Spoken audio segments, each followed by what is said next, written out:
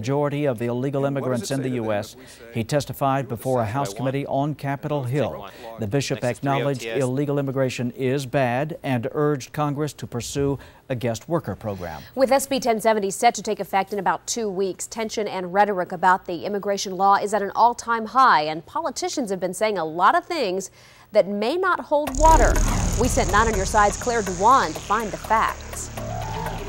Many politicians have linked illegal immigrants committing crimes to the need for SB 1070, but while they are sounding off alarms, which claims actually ring true? And how diverse our community is. On Tuesday, Governor Brewer echoed her original statement that law enforcement agencies have found bodies in the desert either buried or beheaded. We checked with medical examiners from several counties near the border.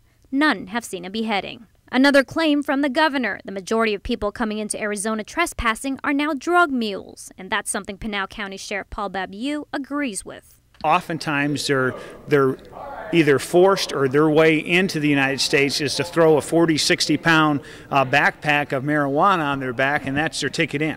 So a lot of these people are co-opted into the drug smuggling. But other officials say it's nearly impossible to tell how many illegal immigrants are carrying drugs.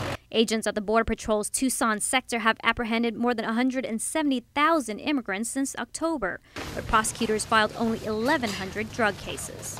Representative Gabrielle Giffords echoes what other politicians have said, that violence near the U.S.-Mexico border continues to increase at an alarming rate.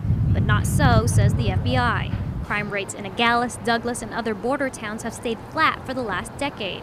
Nogales police even told 9 on Your Side their city is as safe as it's ever been. Away from the border, a statement from Senator McCain about Phoenix. It's the #2 kidnapping capital of the world, according to an ABC News report.